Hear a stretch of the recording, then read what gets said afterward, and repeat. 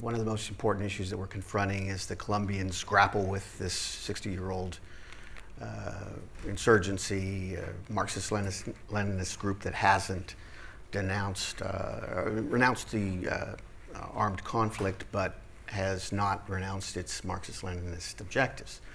How can we best assist them in that process as we endeavor not to just save the peace process, but frankly to save Colombia from this criminality?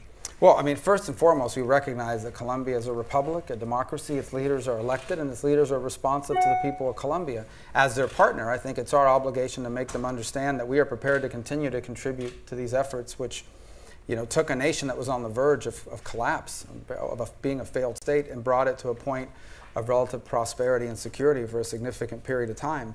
And I think we're prepared to continue to endeavor to help in that regard. What I don't think we can allow, and this is as an American senator or someone who needs to answer the people of Florida and of the country about how their taxpayer money is being spent, is that any of those funds would be used to somehow unfairly benefit the FARC.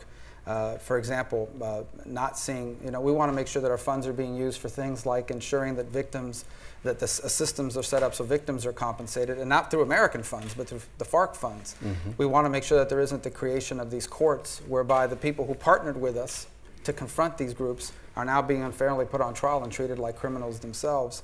And we certainly want to make sure that none of the funds of the American taxpayer winds up in the hands of a group that we still designate as a terrorist group. Mm-hmm. And many of whose leaders are still wanted for extradition, I think upwards of 60, for crimes committed against the United States and against our citizens. So I think as long as we're fair and frank and direct and to the point, we'll have an opportunity to work with the Santos administration and with whatever succeeds this administration in Colombia.